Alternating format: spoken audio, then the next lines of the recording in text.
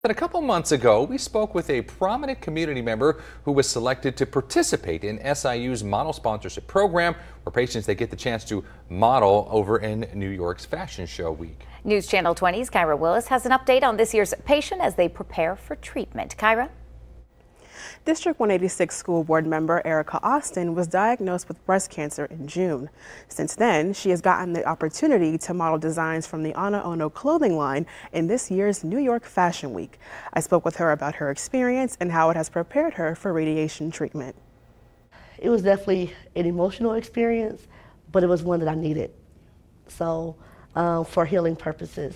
Erica Austin says walking in Fashion Week was an experience she will never forget, saying she felt empowered by hearing the stories of breast cancer survivors walking in the show with her. And I saw some who had, whether it be a lumpectomy, whether it be a mastectomy, bilateral, everyone was just happy about, their decision, and they own it. There's no judgment. Erica's doctor, SIU plastic surgeon Nicole Summers, says she was very proud to see a patient of hers be so confident while on stage, saying it was exciting to see Erica be such an inspiration. I know she was really nervous before doing it, so to see how she did was pretty incredible because she really rocked it. I mean, she turned around and danced all the way back, which was pretty cool to see. Erica's message to all breast cancer patients is to be proud of who you are and don't let the disease define you, encouraging patients to be fearless, live your life to the fullest, and always keep a positive mindset.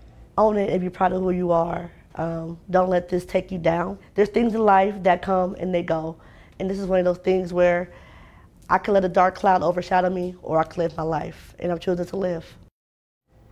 Last week, Erica started treatment at HSHS St. John's Hospital. She will undergo radiation daily for 20 sessions. She expects to be done by October 30th. In the studio, I'm Kyra Willis. Back to you. Thanks, Kyra. Now, Breast Cancer Awareness Month. It aims to promote screening and prevention of the disease, which affects 1 in 8 women in the U.S. every year and more than 2 million women worldwide.